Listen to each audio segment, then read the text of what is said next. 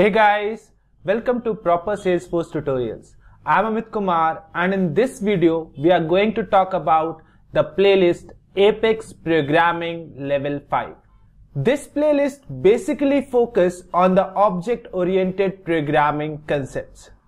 The videos available in this playlist deals with OOPS concepts, creating classes and objects, abstraction and encapsulation, constructors, inheritance, polymorphism, example programs on OOPS concepts, some predefined classes such as date class, math class, string class, user info class, and some example programs on methods of these predefined classes.